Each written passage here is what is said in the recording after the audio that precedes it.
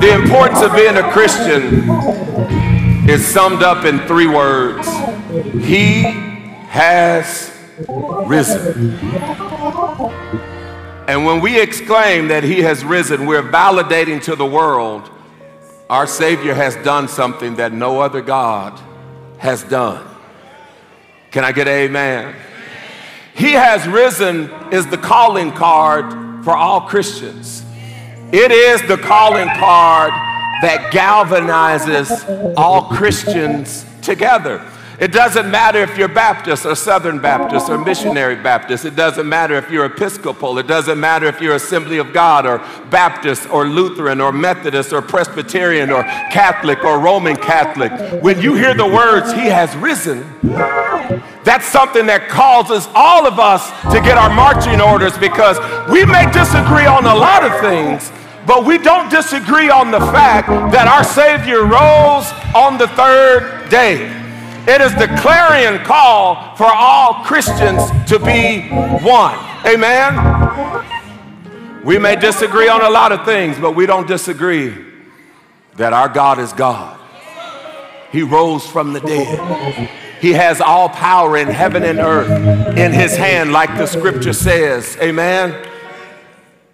And when I talk about his legendary status this morning, because we're going to spend just a little bit of time talking about how great Jesus not was, but is. He's not a myth. He's not a fairy tale. He's not a fable. He is real. He's the one who died and rose again. He died for people who accept him. He died for people who do not accept him. He died for people who accept him and then deny him. He is still risen. It doesn't take away from who he is based on the response that other people give him. Amen? The Bible says this in 1 Corinthians chapter 15. If you have your Bible this morning or your device, turn with me to 1 Corinthians chapter 15. We'll read scripture together. Amen. And if you don't mind, we'll stand for the reading of God's word.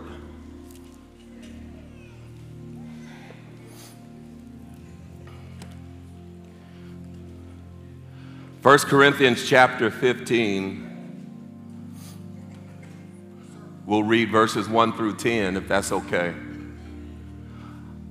I love the Apostle Paul. I love his writing, and he just lays everything out in 1 Corinthians chapter 15. There are some passages that we will not have time to read this morning, but he said if the resurrection of Jesus Christ did not happen, he says that our faith and our living is in vain. He says that we are most miserable if Jesus did not get up from the grave. The Bible says this in 1 Corinthians chapter 14. When Paul was writing to the church at Corinth, they had so many issues going on with regard to speaking in tongues. And we know that they had issues with how they took communion. And we know that they had a lot of issues going on. And so he wrote an address to them in 1 Corinthians chapter 14. But when he got to 1 Corinthians chapter 15, he spoke a word to them that they could all understand. That it galvanized everybody in the place that Jesus is Lord. The Bible says this in verse 1. It says, moreover, brethren, I declare unto you the gospel which I preached unto you, which also you have received, and wherein ye stand, by which also you are saved, if you keep in memory what I preached unto you, unless you have believed in vain.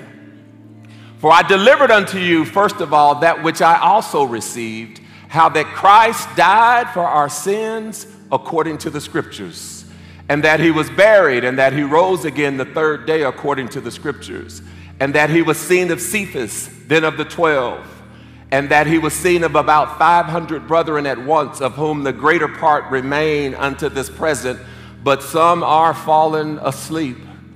After that he was seen of James, then of all the apostles, and last of all he was seen of me also, as one born out of due time. For I am the least of the apostles, that I am not meet to be called an apostle, because I persecuted the church of God. But by the grace of God, I am what I am. And his grace which was bestowed upon me was not in vain, but I labored more abundantly than they all, yet not I, but the grace of God which was with me.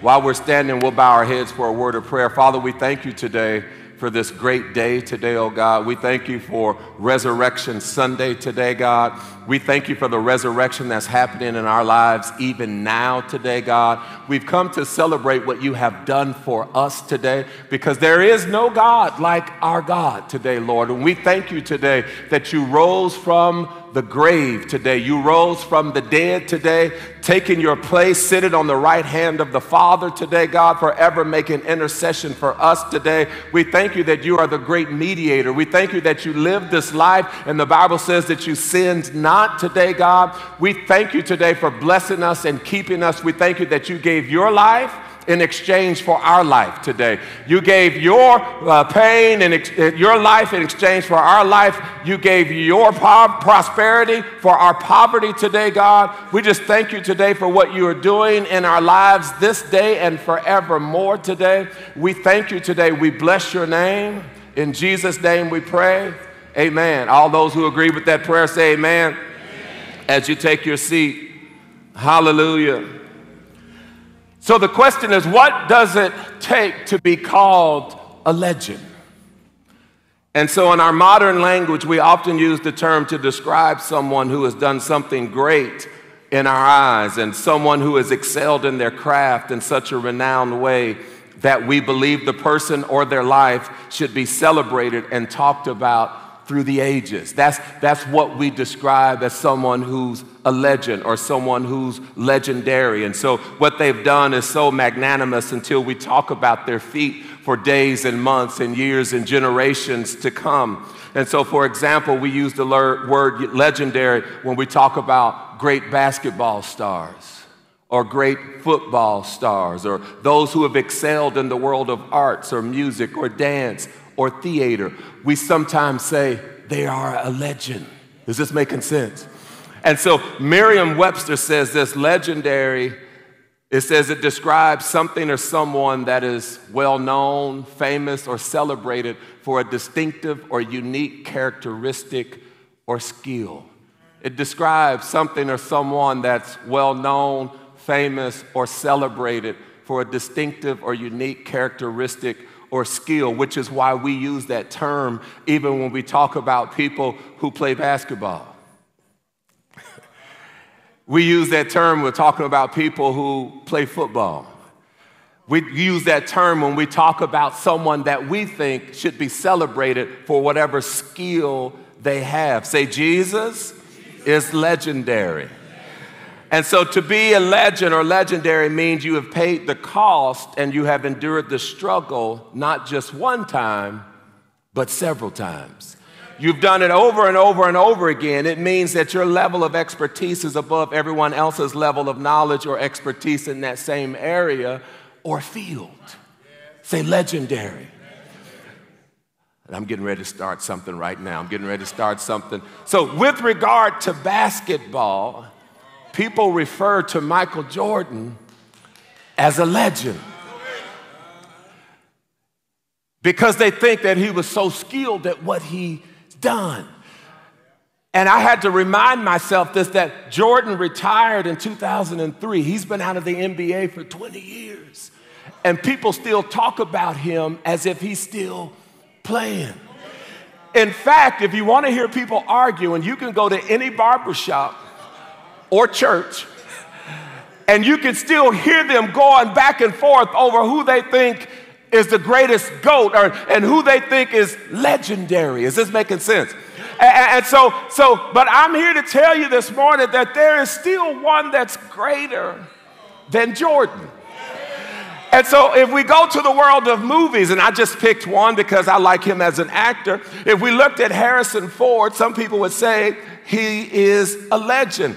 Some people don't realize that his career spanned over 5 decades. He's got 80 films underneath his belt.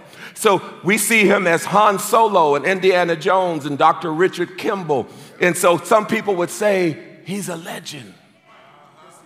In the world of painting, we would say Leonardo da Vinci, who painted the Mona Lisa and who painted the Last Supper, we would say he's a legend. Monet and Van Gogh, we would say they are legends. In their particular field, they have excelled above everybody. However, the person I just want to talk about this morning has excelled in his field. And this is what you like about Jesus, is that he just wasn't a painter. And he just didn't put a basketball through a hoop. Excelling in a certain field. His field was life. And he excelled in every aspect of life.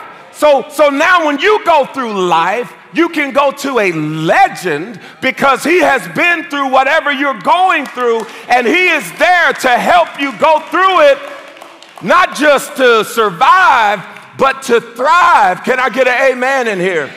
And he is just not a legend who has died and we talk about him for ages to come. He was a legend who died, but it wasn't over when he died, because on the 3rd day, he got up. Turn to your neighbor and say, living legend. Because we would think, how can you be a legend if you're dead? Or how can we be a legend if you're still living? And we've heard that term, living legend, but it applies to our Savior. He's a living legend. Amen. There are people who may have wanted to give their life for humanity, but they weren't able to do it. He was the one who was able to do it, and he did it on our behalf. This morning, I've got 3 points that characterize the legendary Jesus Christ. Amen. Just 3 points, and then you can get to your Easter ham and your comfortable shoes. And so I know that there's a game that comes on today. I promise you, you will be out of church in time for the game that starts at 6 o'clock this evening. Amen. I'm just kidding. So my first point is this: legends live legendary lives. Say, legends live legendary lives. They do remarkable things that others simply can't do. And in the process of them living, you begin to see legendary greatness in them. Because they couldn't be legendary unless they lived. The Bible says this in verse 3 of 1 Corinthians chapter 15. It says, "For I delivered unto you first of all that which I also received, how that Christ died for our sins according to the scriptures." If you guys don't mind, I'm just going to teach a little bit. Amen. And so, because this is the Apostle Paul talking, and he said, I didn't deliver anything to you other than what God gave me.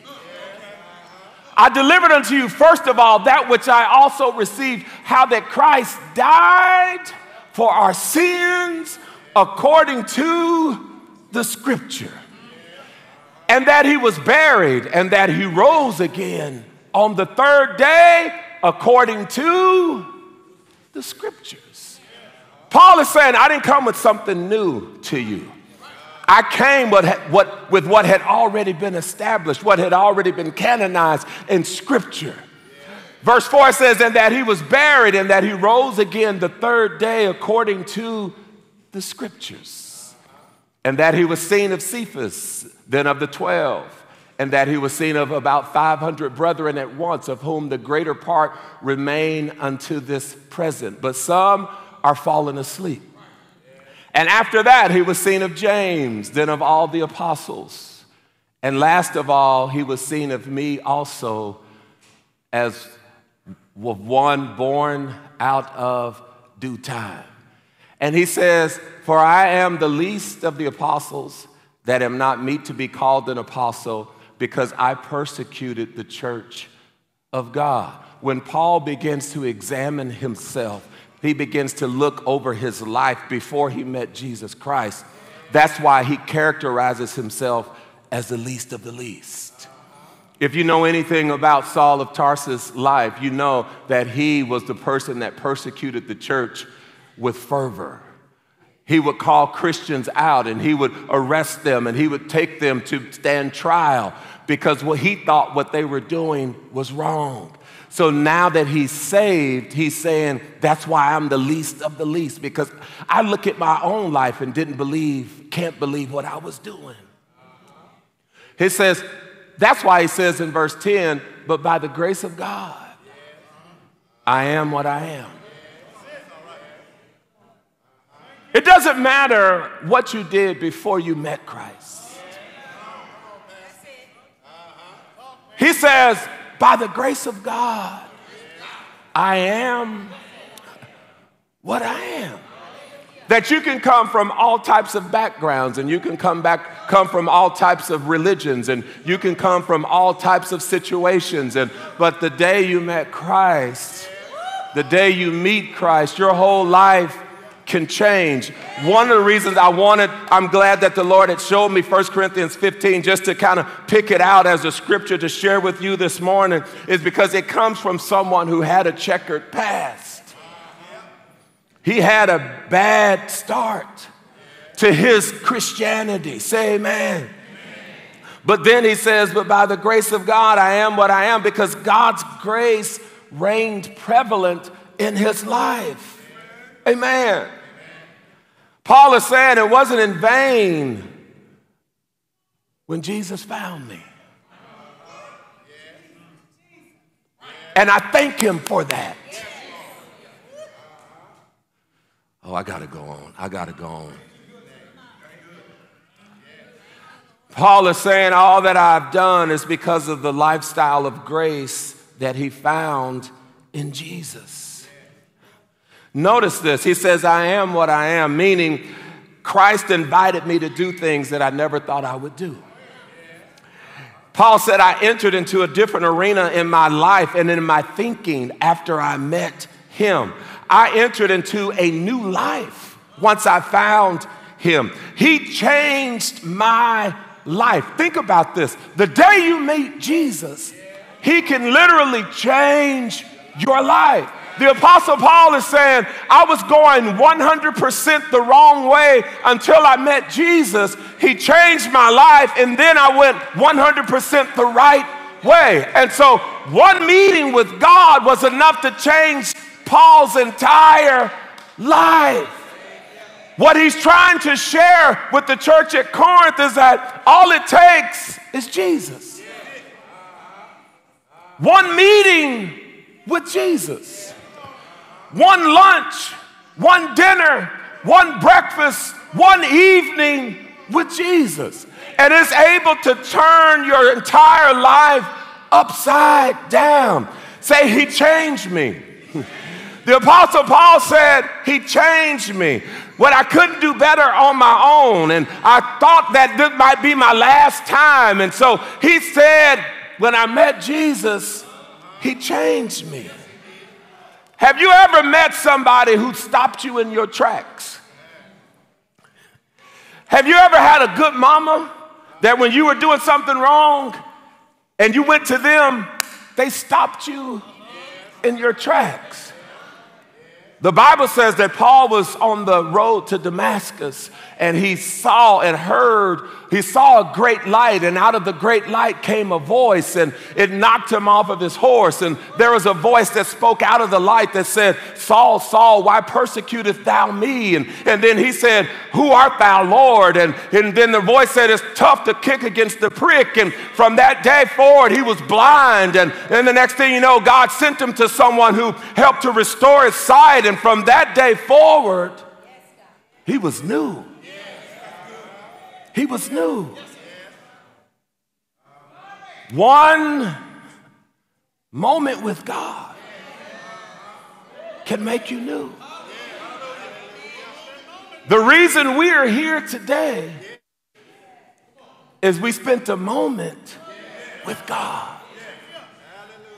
What Paul found out is that this wasn't just a normal person. He was legendary. He was legendary to be in heaven, but still the voice come out of a light, and then the light had power to knock him off of his horse. He's like, this is a living legend. Y'all don't want to talk to me. That he had been gone, but now he's back, but he's not really back, but he's back. I don't know if you really understand that, how Jesus could be in heaven, but yet he still lives in you through the Holy Spirit. He's gone, but he's still here. And Paul says this, verse 9, I am the least of the least because I persecuted the church. He's saying I was so low until there was nowhere to go but up. And the problem is, until he met Jesus, he thought he was up. A lot of people run the wrong way thinking what they're doing is right. But this is what I want to make sure that I talk about before we leave. It says, verse 8, it says, and last of all, he was seen of me as of one born out of due time. Born out of due time comes from the Greek word ektroma, E-K-T-R-O-M-A. And it gives, the definition gives indication of an abnormal birth. In some cases, it gives the definition of a premature birth. Is this making sense? Paul is saying that I was so hard after what I was doing, I almost missed my birth. Because he's saying this. He said, I am one. It says, at last of all, he was seen of me as of one born out of time. Because he's saying that I didn't have the benefit of walking with Jesus like the other 12 disciples. But yet I was called. So he got to me after he had already gotten to them. So when he looked at the disciples, he said, y'all had the benefit of walking with Jesus, and Jesus fed you, and Jesus walked with you, and anything you needed, he was there. He said, but I was the one that was born premature. Because you know that premature births, they don't have everything that the other children have because they're not functioning on that same level. But he said, I was one that was born out of time. That had it not been for Jesus meeting me on the Damascus road, my spiritual life may have miscarried. That I may not have ever gotten here. I need to open your eyes to that because that's what he's saying. He's like, all that I am, for all of the preemie babies, all of the mothers that had to spend 6 weeks not being able to take your kid home because they weren't functioning at the level that they needed to function so that the doctors would release them. Paul was saying, spiritually speaking, he caught me, and when he caught me, I may not have been here.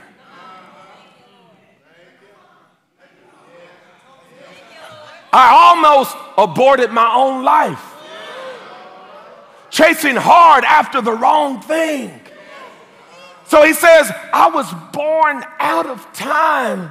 But he said, God is so good until, even though you're out of time, he can put you back in time. So not having walked with Jesus, God had to give him a revelation of who he was. When we think about Matthew and Mark and Luke and John, and we think about all of the disciples, when we get to the New Testament, most of the New Testament wasn't written by the people who walked with Jesus. It was written by the person who was born out of time. And God just placed him in time. Have you ever had God do something so special for you that you knew it wasn't your time, but God has a way of just putting you in time? And you thought like, I don't know how this is going to work for me because when I look around, all of the things don't add up. And then all of a sudden, what didn't seem to be your time is your time. Turn to your neighbor and say, it's my time. It's my time. You're like, well, how do you know it's your time? Because the season doesn't seem like it's your time and the months doesn't seem like it's your time. But when God says it's your time, it's your time. It's your time. I'm a living witness. I'm a living witness that when he says it's your time, do I have any witnesses in the house this morning that when he says it's your time, it's your time? Even though you look around and you're like, man, I don't know how this is going to work. I don't know how we're going to get out of this. I wish I would have did that 2 years ago. I wish I would have did that 4 months ago. I missed my mark. I'm out of time. And God is saying, no, no, no, no, no, no. Have you forgot I'm the one who created time? I got to move on. I got to move on.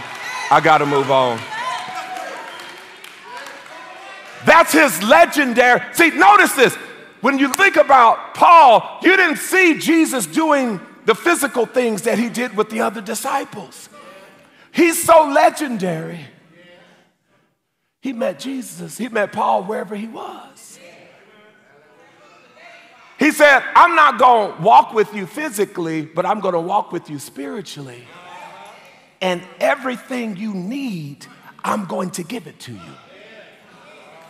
Before I send you on your way, I'm going to make sure that you're functioning at a level that I want you to function at. So I'm going to put you in an incubator until it's time for you to go out. So Paul was thinking that I had missed out on something. And God is saying, you ain't missed out on nothing. Nothing. His legendary greatness lives on because he lives on. Which brings me to my next point. Not only do legends live legendary lives, but legends never die. The great rapper Tupac Shakur said, people die, but legends live forever. You can go to a lot of churches and you'll never hear Jordan and Tupac in the same sermon. But legends never die. The life that Jesus lived, it never dies. Yeah, and there have been some great people who walked the earth who have gone by the title of a legend, because we have legendary inventors like George Washington Carver, who found over 300 uses for the peanut, and we have Samuel Morse who invented a new language, and we have Thomas Edison who invented the electric light bulb, and Alexander Graham Bell who invented the telephone. They all go by legends, but there's still one legend that's higher than all of them. And so we have Wilbur and Orville Wright who helped us to understand what flight is all about, and thank God we had Madam C.J. Walker.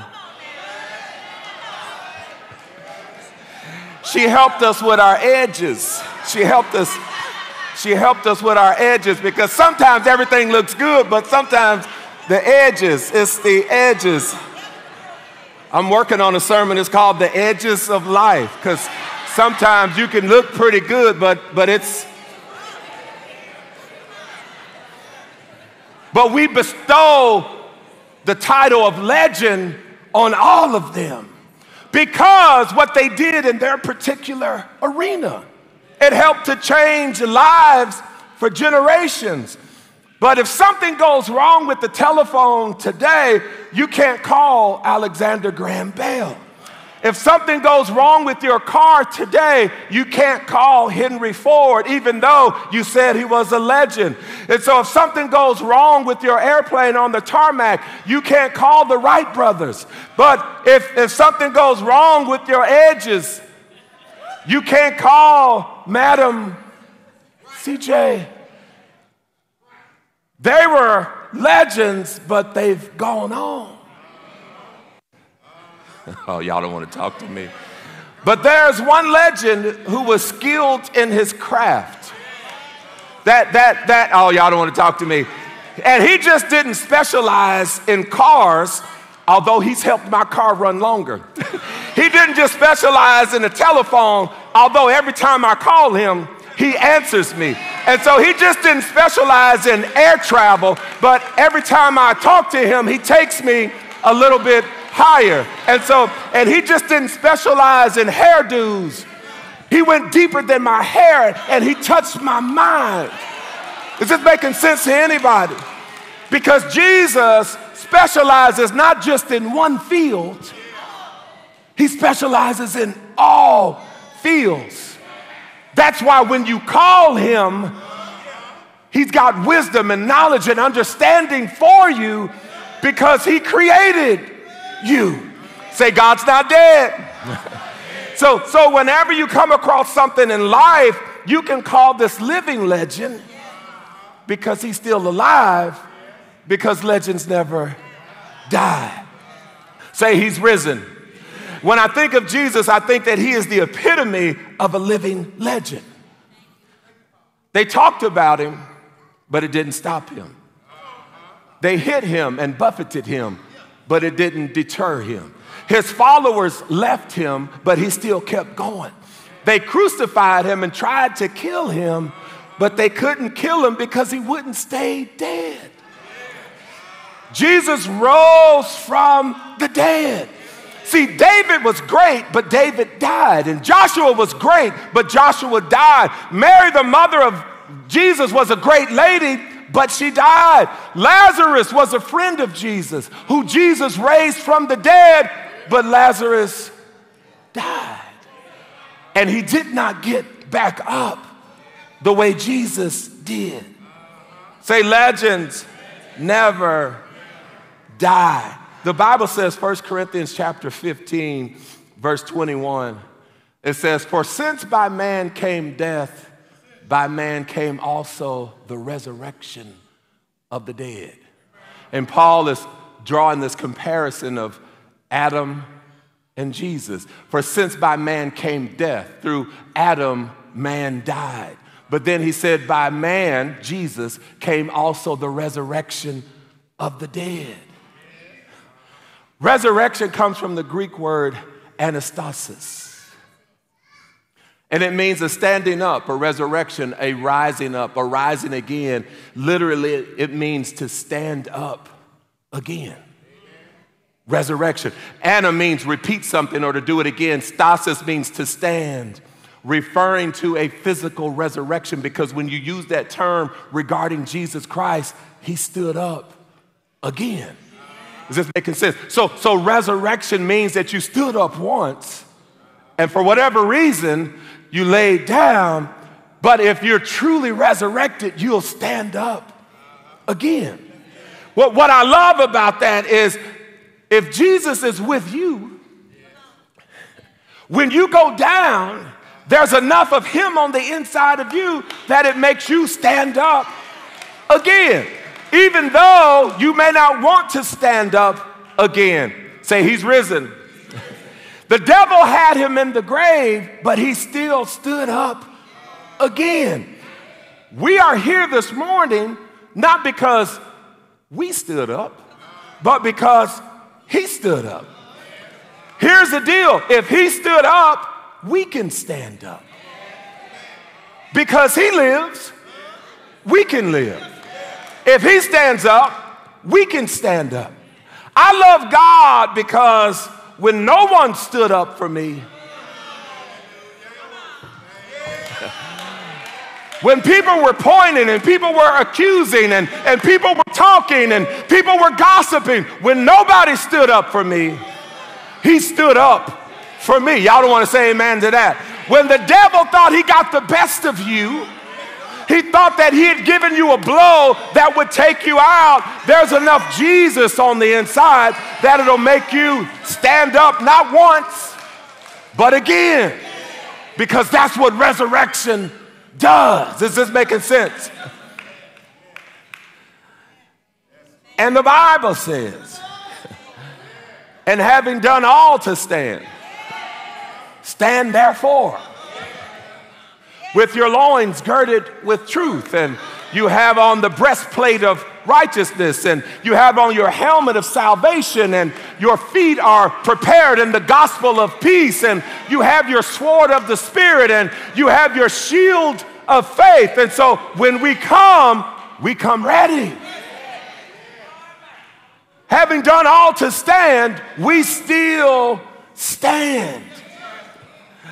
I love Jesus because when he stood up, everything around him stood up.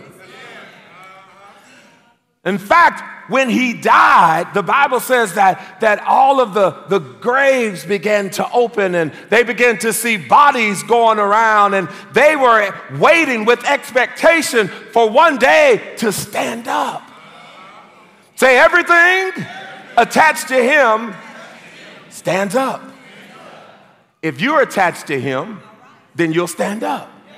And if your finances are attached to you and you're attached to him, then your finances will have to stand up. And if your health is attached to you and you are attached to him and he stood up, then that means you're able to stand up. And if you got some kids, and they are attached to you, but you are attached to him, then they have no other recourse but to stand up. Is this making sense to anybody? He stood up to death. He still stood up to hell. He stood up to the grave. And so oh man, this is so good. When he went out and met Lazarus at the tomb, he stood him up. And this is what he told Mary and Martha. He said, I am the resurrection. But he just didn't stop there. He said, I'm the resurrection and the life. The Bible says that the enemy comes to steal, kill, and destroy. But Jesus said in John chapter 10 that I have come that you might have life. Life in the Greek comes from the word Zoe. It means Zoe, and it means spiritual and physical life. All that life ever is. He says, I am that. So notice this. Jesus just doesn't allow you to stand up and then he leaves you. He says, I want you to stand up again and then I'm going to give you life. Because to have him stand up and then leave you, you're no better off. He says, I'll never leave you, nor will I forsake you. If I cause you to stand up again, I'm going to bring life to you. The Bible says in the book of John chapter 1, it says, in the beginning was the Word, and the Word was with God, and the Word was God. And then it goes on to say, and in him was life. And that life was the light of all men. If you have questions, you need to go to the life giver, because if you go to the life giver, he will shine light on whatever your issue is. Sometimes we don't have what we need because we don't have enough light. The scripture says, my people perish for a lack of light. If you would have known then what you know, you'd be better off. God wants you to stand up again this morning. You're like, well, I've already stood up once. He wants you to stand up again. The Bible says in the book of Romans that if the same power that raised Jesus Christ from the dead lives in your mortal body, there ought to be another standing. There ought to be another standing. There ought to be another standing up in here. Turn to your neighbor and say, you ought to stand up in here. Because Jesus is the power that helps you to stand up. I don't know if you have been as low as I've been, but there are sometimes I did not think I was going to be able to stand again. I stood once, but I didn't know if I was going to be able to stand again. And then along came Jesus. And he has too much power for me not to stand. Even when I didn't have the strength to stand on my own. Even though people were trying to push me down. Even though people didn't mean me any good, he still gave me the power to stand. Is this making sense? And I began to realize that it's not my strength, but it's his strength. So then I became like the Apostle Paul, and I said, all that I am because of him. Because I found when I was weak, that's when I was strong. Say stand up. Say stand up. Say stand up.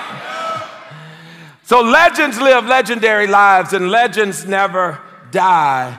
And my third point are legends are not legendary without witnesses. You got to have a witness. Even great basketball players have a witness. All the basketball fans, you know who that was. There are a lot of people who have titles of kings, but there's really only one king. There's only one king, for which we are all witnesses. If I were to ask you about your relationship with this legendary Jesus, you would be a witness.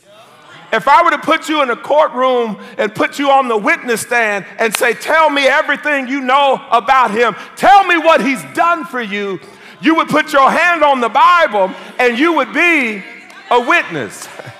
When I could not help myself, he helped me. When I could not find a job, he found one. When I wanted to pursue my education and I didn't have the money to pursue it, he helped me. When they told me I wasn't going to get a promotion, I got two. And so I am a witness to him. I'm a witness. Say witness. The Bible says this in 1 Corinthians chapter 15, verse 3. This is what I love about Scripture. It says, for what I received, I passed on to you as of the first importance, that Christ died for our sins according to the Scriptures. He was buried, he's raised on the third day, according to the Scriptures. And verse 5 says, and that he appeared to Cephas. Cephas is Peter. It says, and then to the 12, because he wanted to make them a witness. Because all legends have witnesses. You can't be legendary and live in a silo. People have to see your legendary life enough to say, I'm a witness. People have to see what you've done over and over and over again to say, I'm a witness. People have to see that you're not just specialized in one skill and you do it one time and that's over. No. Greatness or legendary status comes from doing it over and over again for people to say, I'm a witness.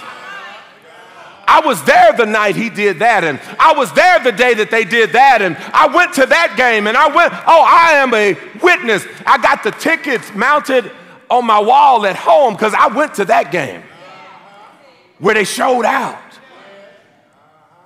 He said, so he appeared unto Peter and then to the 12, and after he appeared to more than 500 of the brethren and sisters at the same time. So for people to say, well, I just don't know. I think this Jesus was a fake. No, what Paul is saying is that he was a witness. And he said Jesus Christ went out to all the other people and they served as witnesses. Most of whom are still living. And then he said some had fallen asleep. So at that time, some were still living and some had died. The Bible says, verse 7, then he appeared to James, then to all the apostles. And last of all, he appeared to me also as to one born abnormally. Paul said, I'm a witness. I'm a witness to what he has done.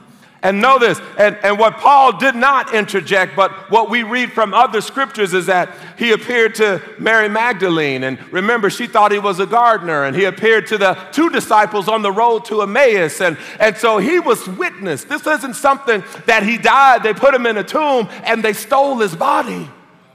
He actually, if you can wrap your mind around it, he actually rose from the dead.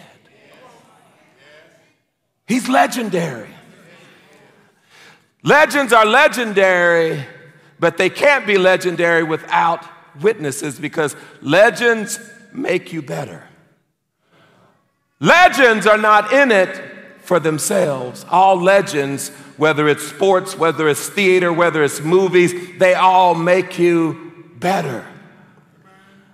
If you are around a living legend, your life should be better. They'll help you to accomplish what you can't accomplish on your own. They lift you up to a greater level than what you thought you could accomplish on your own. That's the great thing about being around a legend. And yet Jesus did what other people we call legends, oh my God, the things that they could never do. Say never do. Jesus was able to pass to us the very thing that made him a legend. See, great legends are not able to pass to you the things that make them great.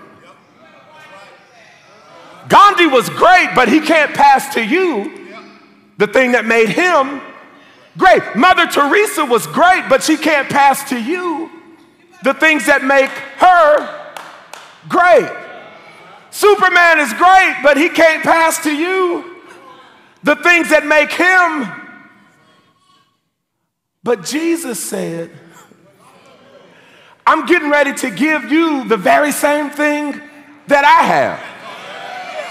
I am so great, but the reason I'm great is because I've got this Holy Spirit that has anointed me, and he has filled me, and he is with me every step of the way. And you know what? And I'm going to give you what I have. And if I give you what I have, then I won't be great just by myself. The Bible says it this way. Let me give you some scripture. John chapter 14, verse 12 says, verily, verily, I say unto you that he that believeth on me in the works that I do, shall he do also, and greater works. See, don't you know that there are some great athletes who wish they could bottle up what makes them great and give it to their son? Don't you know there are some great actors, thespians who wish they could bottle up what they have that makes them great and give it to their offspring? But it don't work like that. They're great. They may be a legend, but they don't have that power. That's why we're talking about the legendary Jesus Christ, because he said the thing that makes me great, I don't have any problem sharing with you. I don't have any problem. I'm not going to give you just a little bit. I'm going to give you everything you need to be great. He said, I'm going to give it to you. He said, the works that I do shall he do also, and greater. Say greater. Greater comes from the Greek word mega, M-E-G-A. Mega means big. Let me help you understand mega. See, you just don't want to win the lottery. You want to win. Oh, you got it. You got it. You got it. You got it. It's like when I go in, I want to pay that extra. I'm going to leave y'all alone. Jesus said, that which I do, you will do, and you'll do greater, because I go to the Father. And when I go to the Father, I'm going to give you what I had.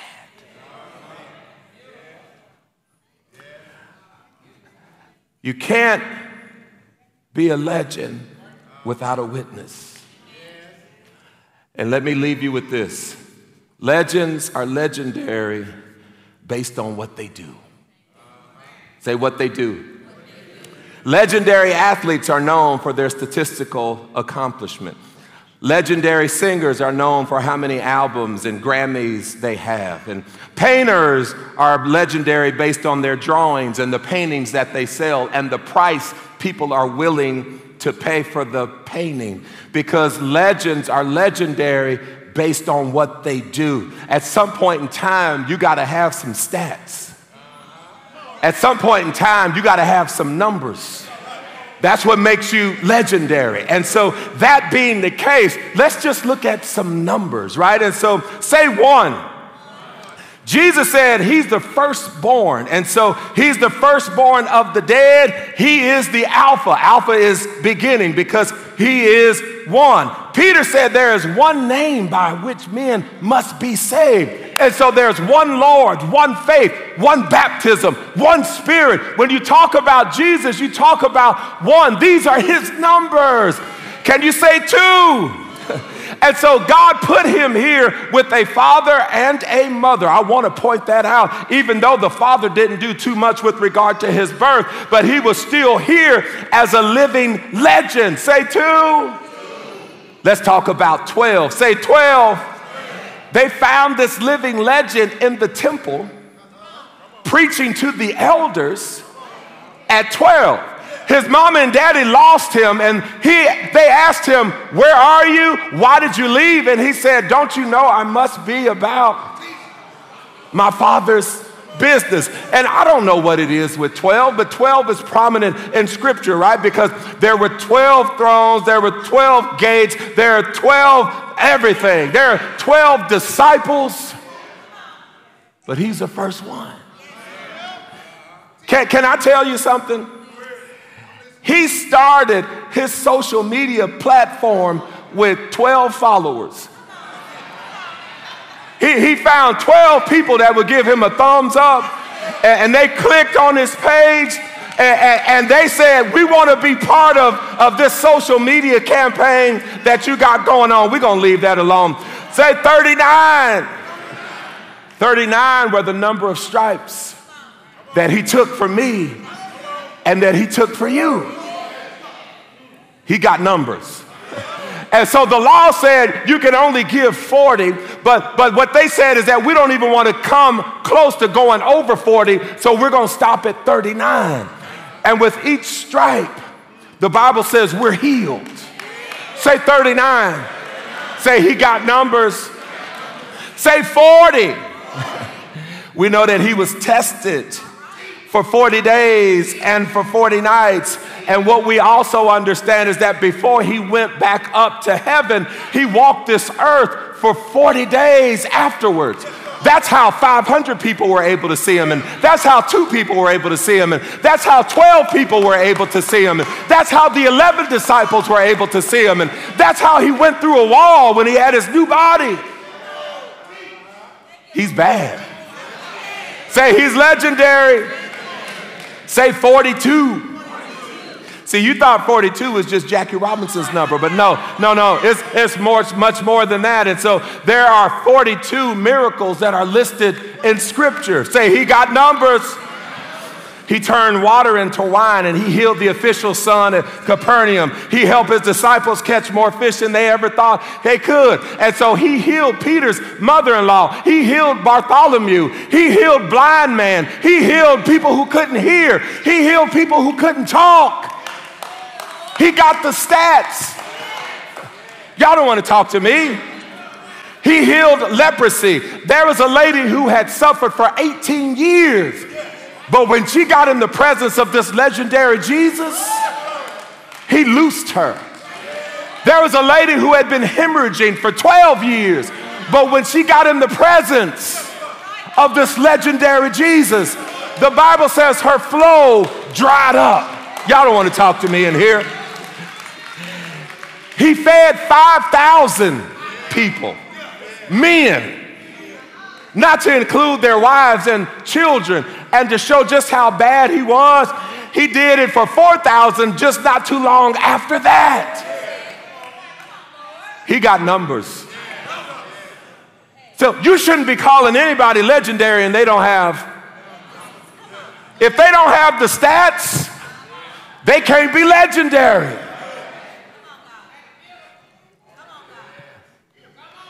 Can I give you one more stat? Because we went to Numbers 1 and 2, but there's something about 3.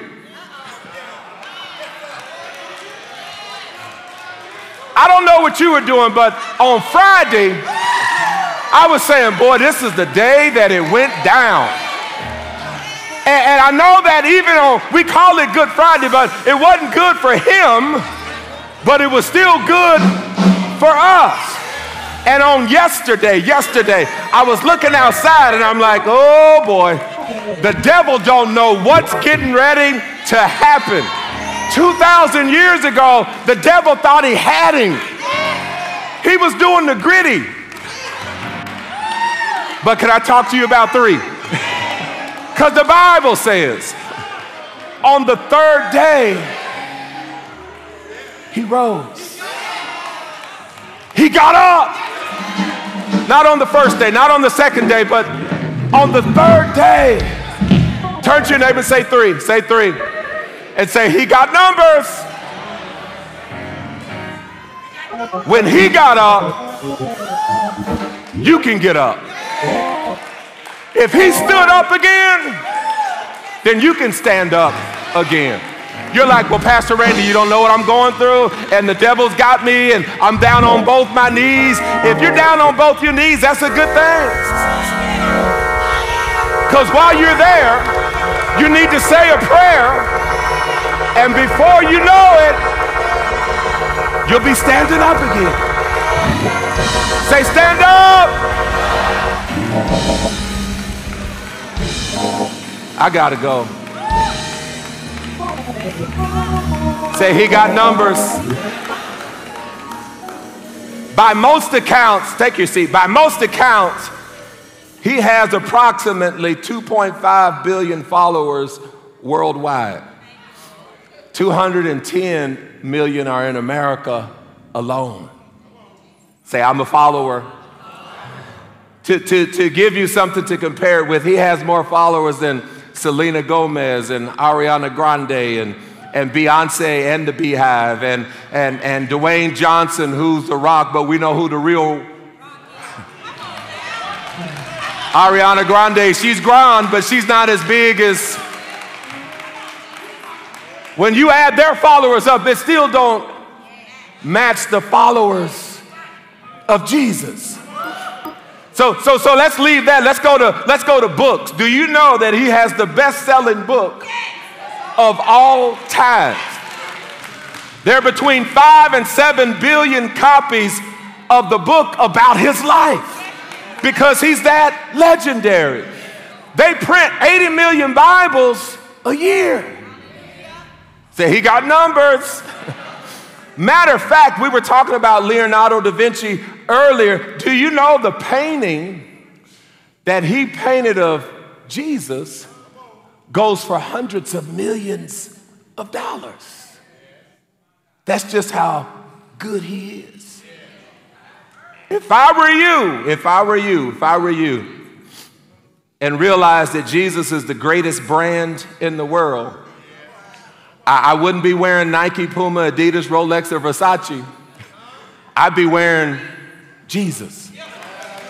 I'd be wearing Jesus.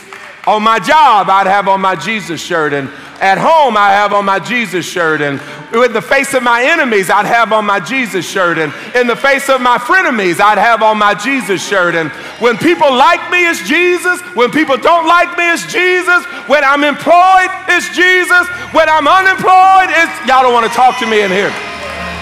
And so I get more identity out of wearing his shirt than I do wearing Sean John or FUBU. Y'all don't want to talk to me. You're like, well, I like my FUBU. Your FUBU ain't over him.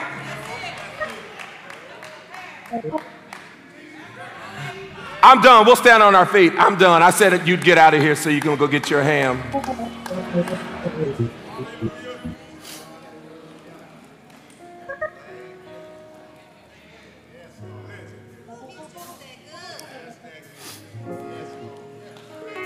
Earlier this year, I was looking in the news, and one of the NBA legends, Willis Reed, they said he had passed. And Willis Reed is most known for sitting out one game of the NBA Finals. I think it was Game 6. He played in Game 5, and no one expected him to play Game 7. And he came out limping. You guys can see the video. And they ended up winning a championship because of just his presence on the floor. And people said that was iconic. That was legendary. Because no one expected him to come out and play. And just his presence helped to catapult his team to victory. We serve someone greater than that. And I'm here to tell you that just his presence is enough to catapult you into your next season.